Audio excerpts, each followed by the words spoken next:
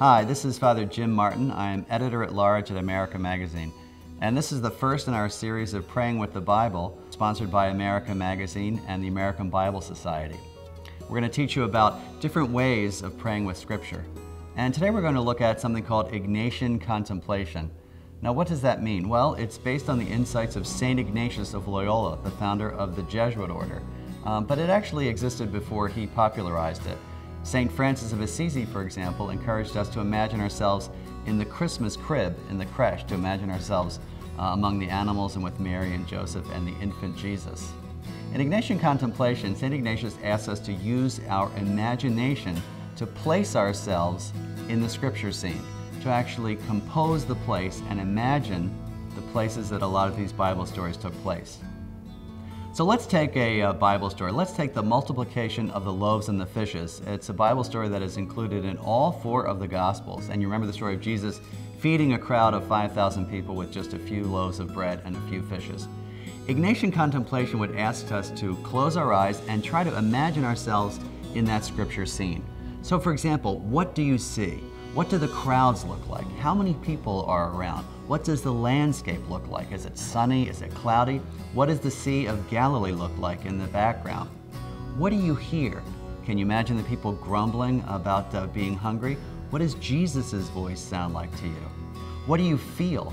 What kind of clothes are you wearing? Are you cold out? Are you sitting on the ground? Is it cool? Is it warm? What do you taste?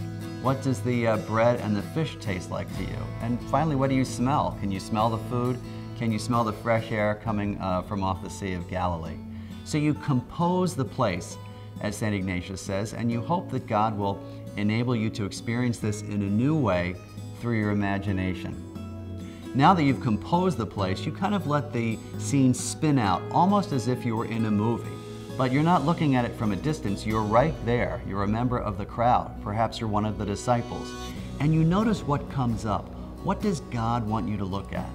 Maybe you notice something as small as the part in the Gospel of John where he says a little boy brought the loaves and the fishes to the disciples for Jesus to distribute.